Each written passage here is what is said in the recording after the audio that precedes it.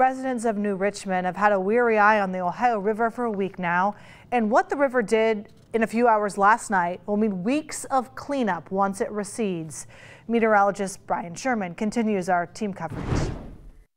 As the sun rose Sunday morning in New Richmond and the rain stopped falling, people kept watching the Ohio River, wondering how high the river was going to go. We've been very busy.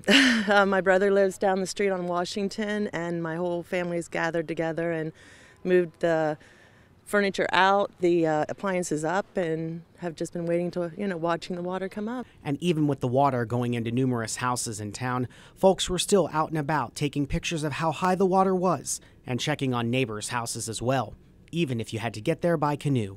Most places, the water on Front Street is not, I had to drag my canoe. But the other thing is the backwater places, which I haven't been at yet, got flooded much, much worse than Front Street. These high water signs like this one here are commonplace here in New Richmond, Claremont County, as the Ohio River has finally crested above 60 feet, just about 4 feet shy of where the flood of 1997 was. And officials and residents here in New Richmond are hoping things are going to get better sooner rather than later. It's all about keeping people safe. We learned a tough lesson in 1997.